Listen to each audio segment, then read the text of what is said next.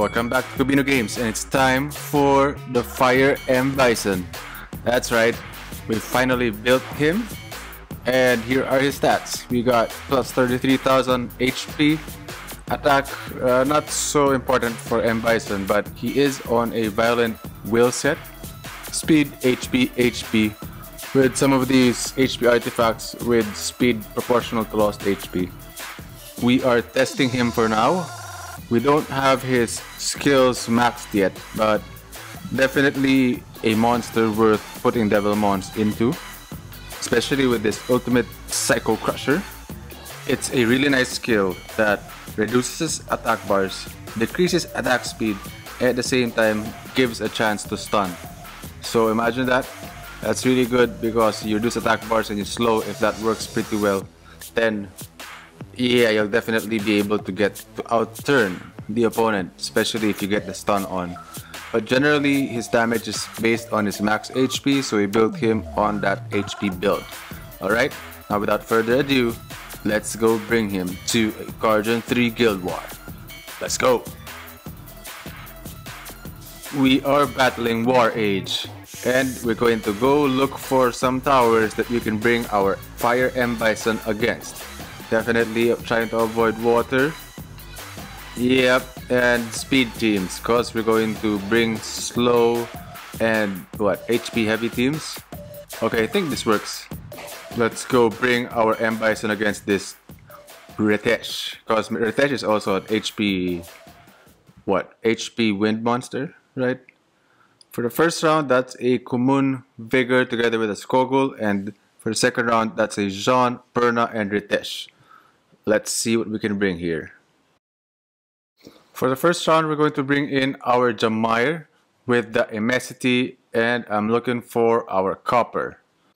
We're going to do a double Thunder Strike and ignore their defense. Now, here are our monster builds. Here's the Emesity, not the fastest, but we should be able to outspeed that Vigor, who's most probably on a violent build with around maybe plus 160 speed. So at this plus 180, we should be Gucci. We should be able to get the first turn and snipe that Vigor first. Mainly because the Vigor has that anti-crit, right?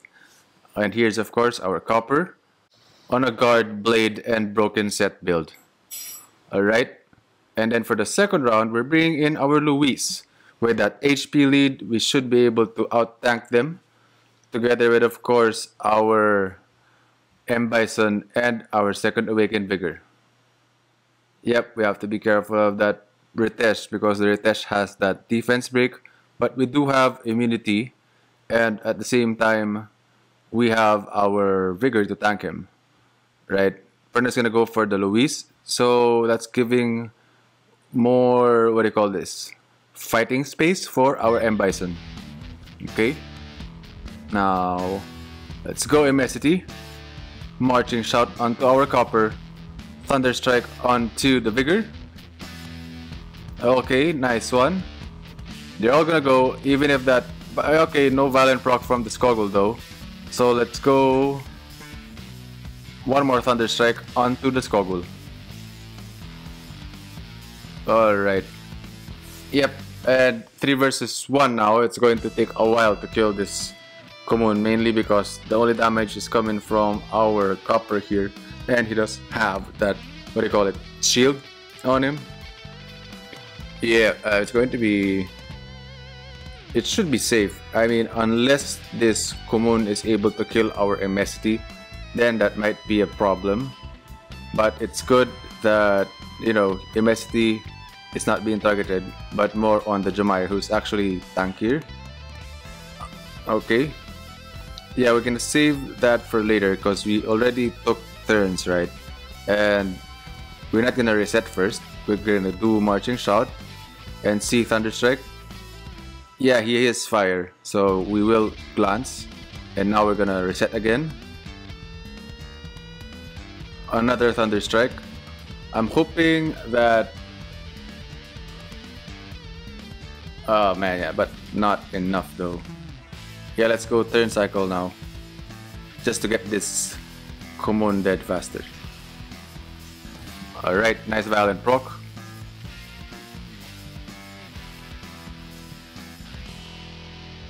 Oh no. Come on, Copper. Kill him, Copper. You can do it. You can do it. Don't let him kill. Uh, okay, okay. Copper. Alright. Here comes M.Bison with the Luis. Let's go Predator's Cry. Speed up. Okay. Can we provoke Ritesh here? Can we provoke Jean here? Nah. Okay, no. Well, let's go put in immunity. Ritesh is gonna go, Jean's gonna go, and then the opponent's gonna lose his immunity or her immunity. Now we can do our S3 and see if we can outproc or, you know, go beyond the resistance lead from this Jean. Can we stun? No stuns though, but ultimate Psycho Crusher. We're going to reduce attack bars. Can we stun and slow? Okay, nice stun on the Ritesh.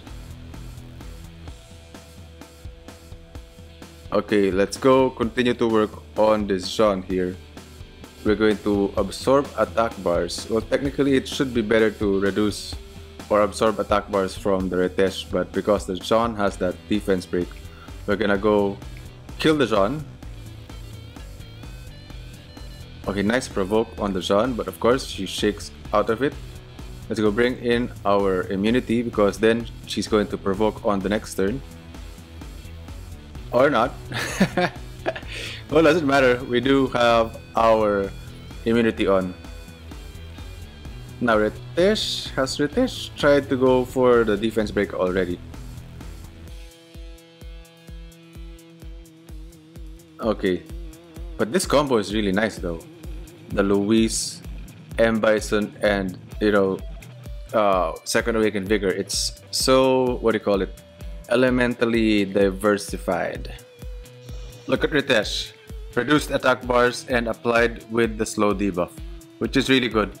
Although he does have that speed up, yeah, it's pretty much just cancelling out each other. Let's see if we can absorb attack bars.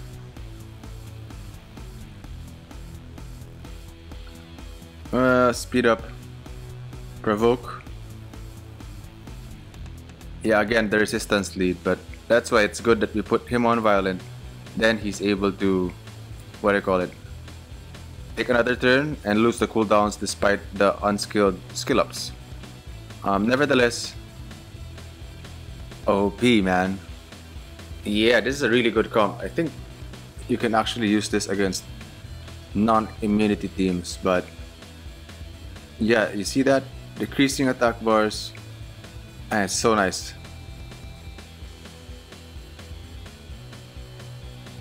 Alright, 3 versus 1, there's no chance that, you know, this Ritesh can actually win here or come back. Alright, GG. Nice meta from the M.Bison and nice defense from Red Hand. I hope we translated that right. By the way, how are you guys doing? We hope you're doing good. And yep, please do leave a comment in the chat. We want to hear from you guys. And yes, I apologize for a bit of delay on the upload because it's been a very busy week. Nonetheless, here we go. Let's go look for another. Okay, that's a Molong Ritesh Perna together with a Kumun Odin and Second Awakened Vigor. For the first round, we're going to bring in our Xingze. He's on a Violent Destroy set. Okay, some of our artifacts. Not yet max skilled, but yeah, still farming with for the new artifacts. You know, we spent a lot of time grinding those old artifacts, and then all of a sudden the patch comes up, and yeah, it's pretty much just thrown down the drain, I guess. Okay. Yeah, the main danger here is of course the Molong with the Reckless Assault, of defense break on the first skill. At the same time, you have that Ritesh with his very own defense break. And then for this team below, we're going to bring in our Rina to tank this Odin and of course this Vigor. while we put bombs on them with our Chasun and Ciara. Violent Nemesis, preferably on a violent... No, that's actually Violent Endure on the Chasun, that's not Nemesis. And of course, Violent Will for our Ciara. Yep, Odin, every time someone dies, has that legacy of knowledge, at the same time has a second life. It depends if you kill him with knowledge or without. But nonetheless, every time someone dies, he's gonna get more knowledge to ignore your defense. Okay, let's go. This is going to be a bit dangerous because we don't exactly have a long immunity time. Okay, nice provoke. Because now we're gonna wait for them to lose their immunity. But I do want to kill this Ritesh first. Mainly because, yeah, he has that AoE defense break that can be very dangerous for our Xingze. And at the same time, he also has heals. So, yeah, I was gonna say if the Molong goes for the Reckless Assault, that's not going to be good. We'll have to resist it though. Heal our Xingze. Keep working on this.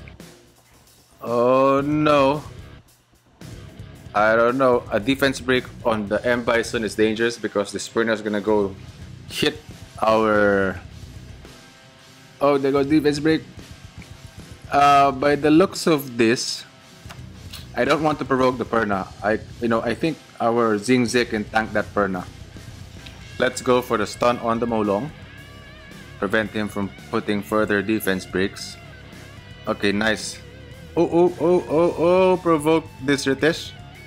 Alright, defense break on the Molong. Can we get a violent? No violent proc. Well, we have to heal up here. Oh no. Oh man, but yeah, good thing our our M.Bison is tanky. Okay, let's go reduce attack bars now. Hopefully stun and apply the slow debuff on everyone. Boom! Nice stuns. Okay, let's heal our M.Bison. Stun. No stun. Reduce attack bars. Yeah, it's really nice how he's able to reduce all those attack bars, provoke, and then at the same time do damage, right? Alright. Yeah, this is a very scary defense. A Molong Perna Ritesh.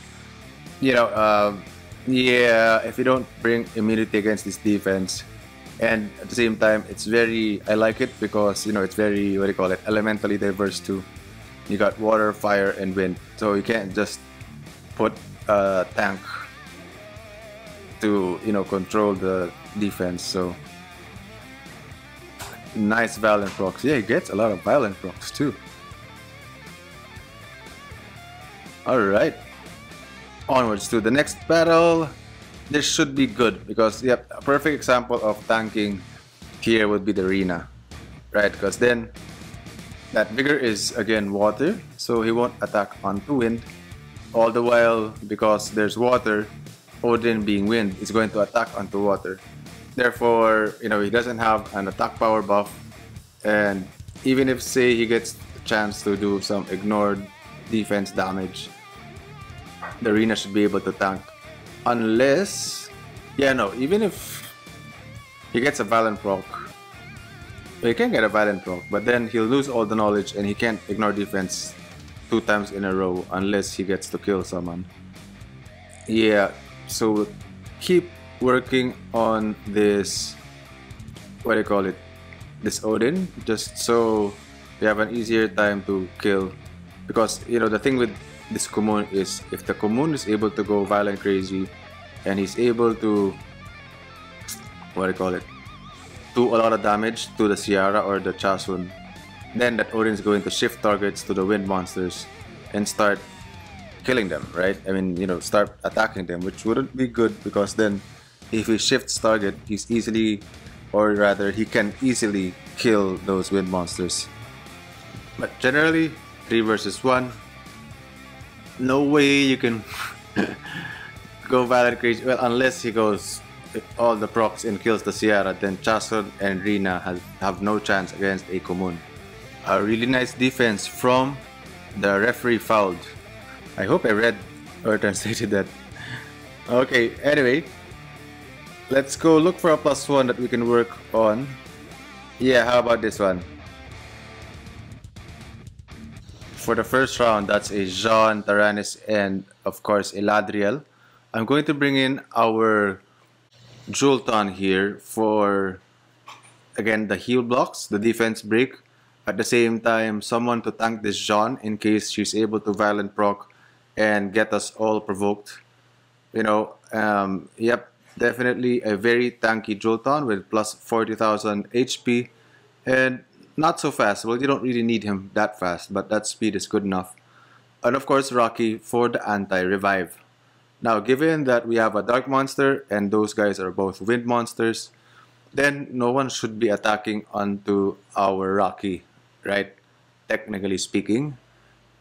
Unless, I don't know, our AI gets so smart. Okay, now, everyone, well, both of them have revives. You got Archangel Mercy here from this Eladriel.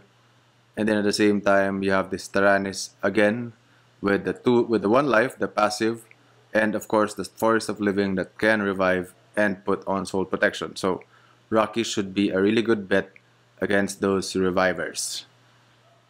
Okay. Alright. Now, of course, for the second round, I'm thinking we can pull a Chiwu. But, you know, this Chloe with the Fanatic is going to be very dangerous. And, yeah, a double strip on this defense. Yeah, because, again, that sort of discharge has to be stopped, right? If that sort of discharge goes through, it's going to be very dangerous for us. And I'm thinking, I don't know. Yeah, we have our Sagar here. Speed, crit damage, HP. Again, just like the wind M.Bison, I mean the fire M.Bison, he does damage based on his max HP and he resets and strips, right? We have put a little bit of skill ups on M.Bison here. Because, yeah, definitely worthy of Devilmons. Here's Chiwu's build right now. A bit slow, but can outspeed him. Because we're gonna let the Chloe through. I don't know. Well, how about this? Let's make it more interesting. Let's change the Chiwu. I don't know. Let's play with a little bit of RNG. How about change the Chiwu with the Wusa? I don't even know what the Wusa is for. Well, the Wusa will provide immunity and shields against defense breaks of this Theomars. Right? At the end of the day, we do have Sagar to reset the Sword of Discharge from the Katarina. But I don't want to repeat monsters. Especially, you know, with the Louise. Because then, yeah, we can, that Louise, M.Bison, Vigor, we're going to use that again for sure. But this time, let's play around with accuracy, alright? The Sagar is not 100% accuracy, but with the Wusa, with the accuracy lead, should be good. Because, yeah, you can Leica, ignore the shields from the Katarina, but that additional accuracy lead from the Wusa should be good. You know, we get to reset the Katarina, and then, yeah, we can just work on them. You'll see if it works. Hopefully it does.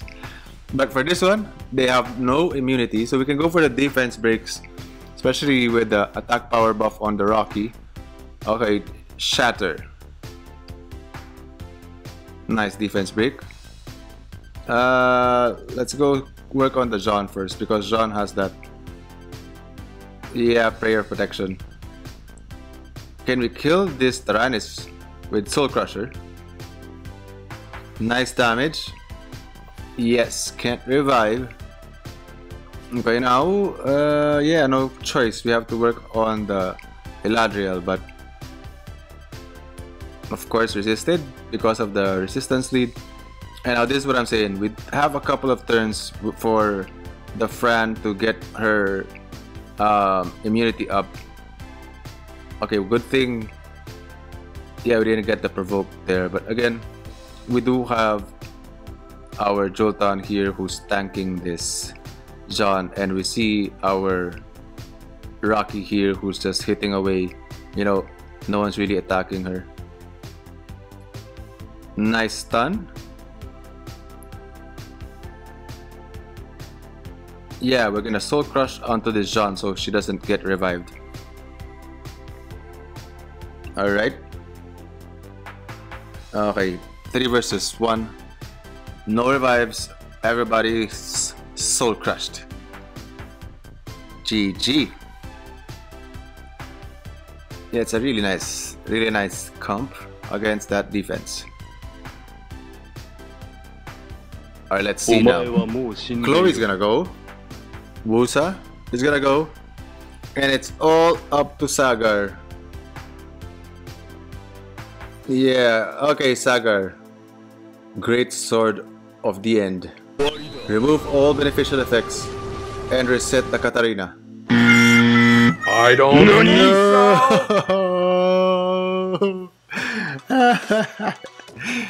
That's a GG. Dude, with the, oh man, I don't know, no heals.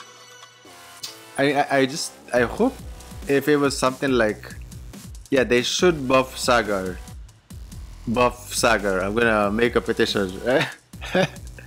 You know, if it doesn't work, the skill should not go on cooldown, just like the Widrayu or like a Sekhmet, right?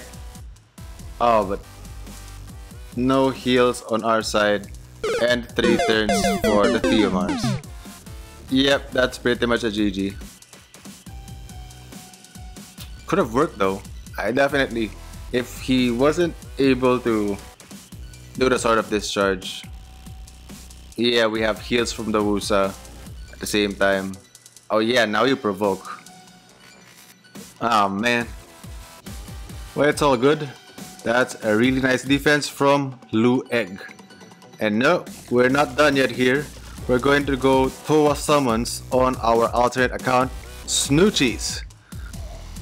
GG War Age, and let's hope for a new NB5 on our alternate account. Alright, yeah, I kinda lost what do you call this? That there was a Lauren there, but yeah, she died. My runes aren't as good as the one on our main account, of course, but yeah, generally still doable, right? With the Lauren. Yeah, it doesn't matter which boss it is. It can do the trick for TOAH hard bosses. Alright, let's see. Let's go clear the notifications first.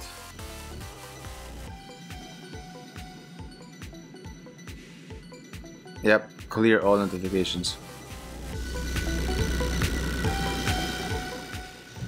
And again, we are a man of ritual, so we're going to evolve. That's right, we got a Belita on Snoochies. We are building her. A really nice skill here, Moonlight Blow. Yeah, she switches or replaces buffs with dots. Okay, we're gonna 6-star her. Let's go Lightning. Yeah, although I still prefer Martina at the end of the day. But yeah, we'll play around Belita. Let's see what teams we can build around her. But definitely a good stripper for MB4s. Okay, we're gonna summon all of this, not much. But for this account, we do want a Vanessa. More so, yeah, because this unit, I mean, this account does not have a 33% speed lead for Arena. Yeah, we kind of need that for Arena because it's kind of hard to, you know, attack onto speed defenses. Wait, 2 lightnings. Alright. definitely good for tanking that Molong, right?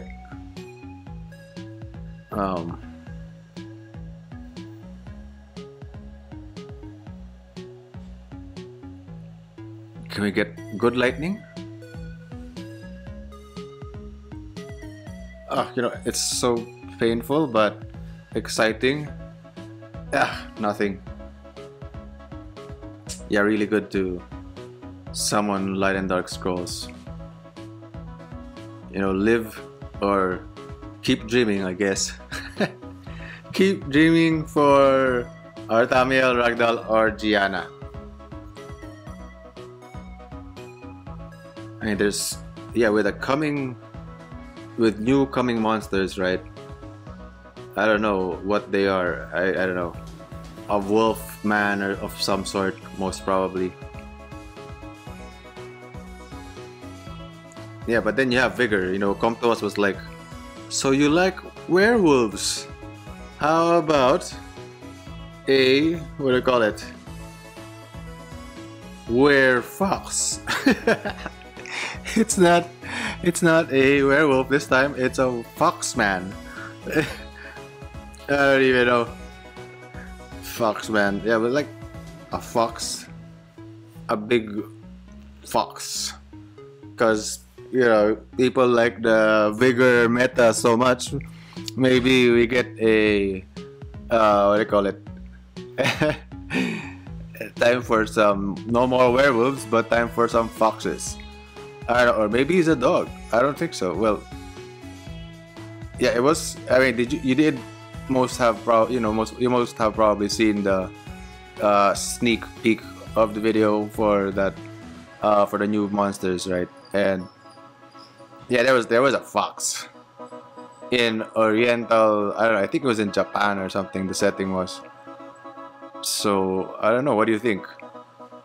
Is there something to do with like Japan and some foxes?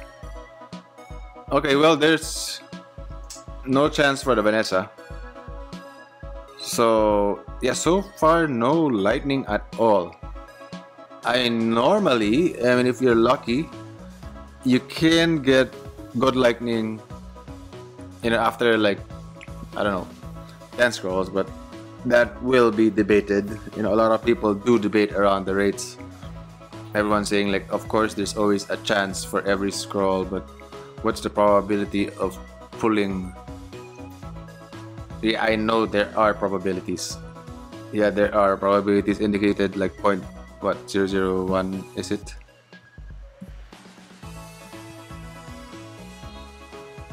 Man, these are all TOAH scrolls. I mean, hard-earned TOAH scrolls, and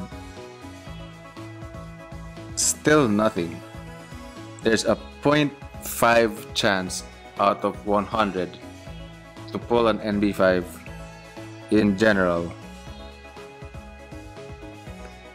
except for light and dark pieces. It's a 0.35, or even if, yeah, I mean, that's how rare light and dark NB5s are, and some accounts just have a lot of them.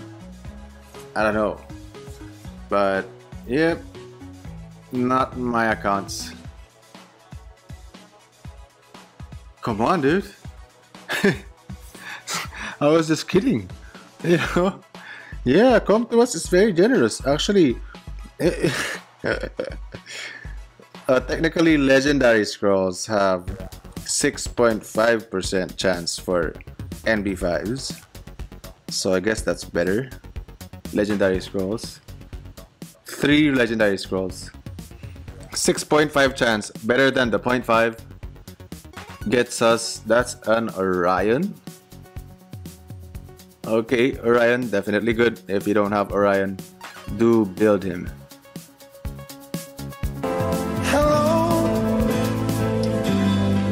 is it me you? Oh, yeah, that's a splendid blessing of summon for both dupes on this account.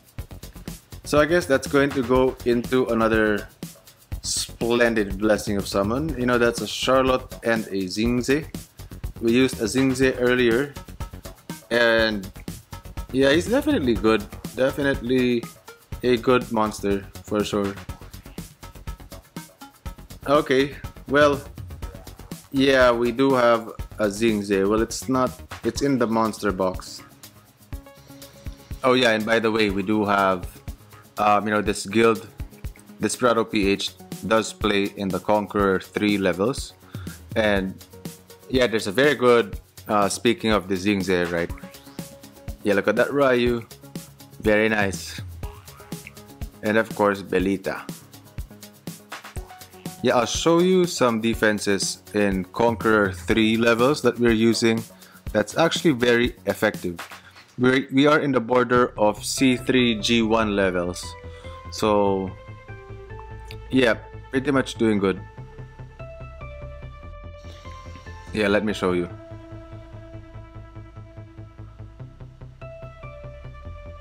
Okay.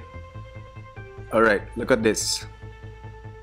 Yep, so here are our defenses. Of course. Yeah, where is... Yeah, there you go. That's a Zingze together with a Chandra and a Harmonia. 62 wins is to 20 losses. Definitely really good. Not the best runes on them, but generally in C3 to G1 levels is very good because Chandra hugs, defense, and at the same time you have Harmonia to heal, cleanse, and of course that unwanted harmony. Alright, and that's it for today. We hope you enjoyed this video. Please leave a like if you did, and don't forget to subscribe to our channel for more content. Thank you for watching and have a great weekend ahead. Oh yeah! May the force be with you. We'll see you On the next one.